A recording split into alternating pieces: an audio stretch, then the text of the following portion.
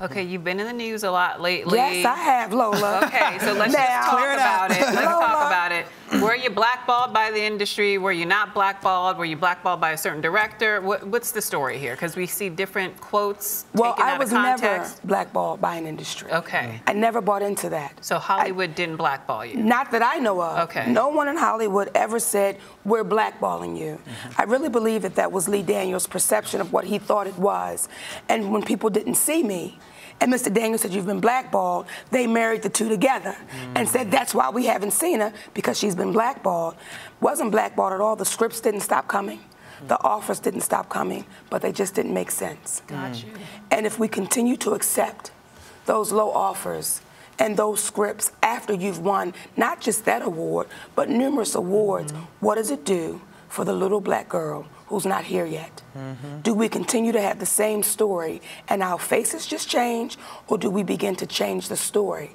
So that's why when you say a 5-year hiatus, it just didn't make sense. And if it does not make dollars, it does not make sense. I like that. Okay, so what's your relationship with Lee Daniels? And would you ever work with him again? Well, I love Lee Daniels. And Lee Daniels is one of the most brilliant visionaries of our generation.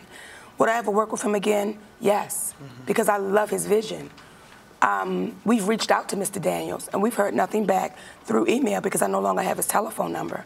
But I have no animosity towards my brother. I realized he got up, when he got on TV, he said some things that weren't true. And had he just said the conversation, we wouldn't be here today. And this has nothing to do with us attacking one another. It has everything to do with character. And I take pride in my character.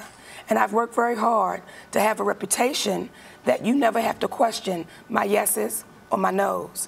It's one way or the other.